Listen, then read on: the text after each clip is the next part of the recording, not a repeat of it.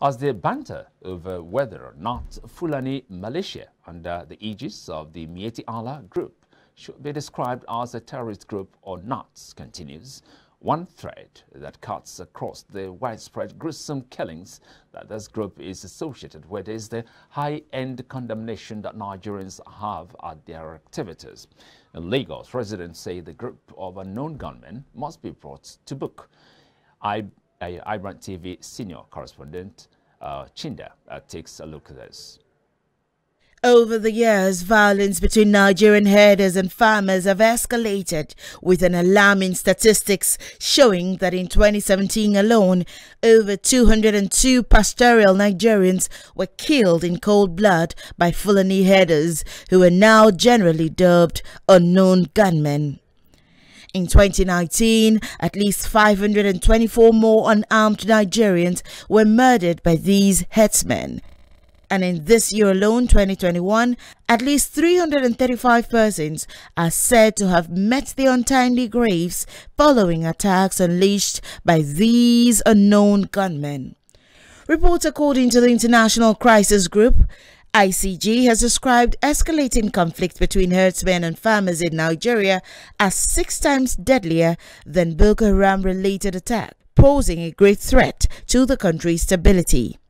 In Lagos, residents continue to condemn these attacks. I'll see them as a terrorist. At least they are terrorizing Nigeria. They are not helping Nigeria. Unknown gunmen, they are the people that carry out an attack without you knowing them, their source, where they are from, because you can't tell the reason why they are attacking people, why they are killing people. You can't say, oh, what is the problem? So, and you just see them coming out every now and then, killing people unnecessarily, okay? And human being means nothing to them. They are accusing the government of Nigeria as treating insecurity with kids' gloves. I actually think the government hasn't responded well to the situation. It can be managed properly. Late response to kidnap issues and stuff like that has actually undermined the effort of the government. The bandits in up north should be proscribed. It's as simple as that, because the damage they are causing, killing innocent people, displacing people from their official home or residential home, destroying their businesses. Is it growing our economy or bringing the economy down? These are basic truths. So why are we painting colors? Only recently, the country's Minister for Information, Alhaji Lai Mohammed, strongly opined that the herders should not be dubbed a terrorist organization. Mary Chinda for iBrandTV.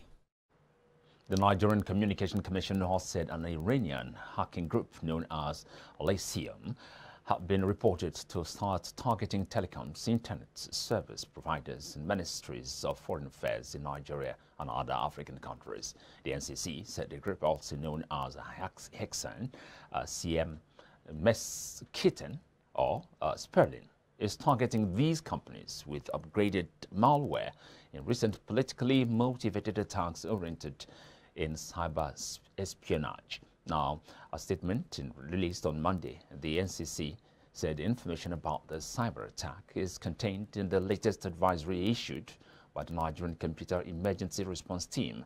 The NG CERT rated the probability and damage level of the new malware as high.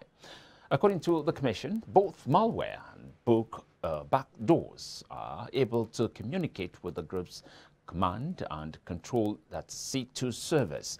The NCC added that the app maintains a C2 server network that connects to the group's backdoors, consisting of over 2C domains, including 6 that were previously not associated with the threat actors.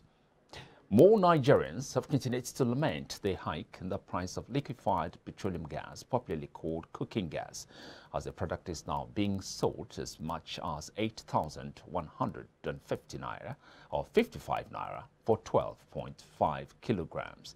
iBrandTV senior reporter Iboje Igoria On this report takes a look at the current costs of the product and its attendant impact on some residents in Lagos State. A visit to some of the gas stations around Lagos State shows that the cost of cooking gas has increased by over 240%. According to market survey, 12.5 kilogram, which was formerly 4,250 naira, is now 8,155 naira. 6 kilogram initially sold for 2,400, now sells for 3,900 naira, while 5 kilograms stands at 3,250 naira. Some of the patrons at the gas station who lamented the situation said it makes life very difficult. What we produce in our backyard, that is what we are buying at this amount of money. I mean, it is painful. It is painful. So imagine people who are receiving a minimum wage of 30,000, buying a bottle of gas, a cylinder of gas, 12.5 for 8,000. I mean, you can imagine what Nigerians are going through. We bought 9,000 naira. This money is not easy to get now. I even asked some people, I have the people who are selling the gas. They say they are remove tax out of the gas. I said, okay, if you are remove tax out of the gas, where will people who are paying the tax? Where will people who are paying the tax before? So now we are paying double tax with that now. So I was trying to talk to the next thing. So it's affecting us too much. Government, I'm begging government to lower the price come down. On how soon the price would return to what it used to be, Executive Secretary of the Nigerian Association of Liquefied Petroleum Gas, Basi Esen, off camera said the association has since 8th of November 2021 written an open letter to the Minister of State for Petroleum Resources, Chief Timi Presiva, on the need for federal government to intervene. He said the cost of 20 metric tons of liquefied petroleum gas as of January 2020 was 3.4 million, but went up to 5.4 million as at December 2020, and has since October 2021 increased to 11 million naira. Esen therefore emphasized that only the federal government can help regulate the hike in the price. As the price of cooking gas continues to increase, there is the fear that many Nigerians may soon revert to the use of firewood for cooking.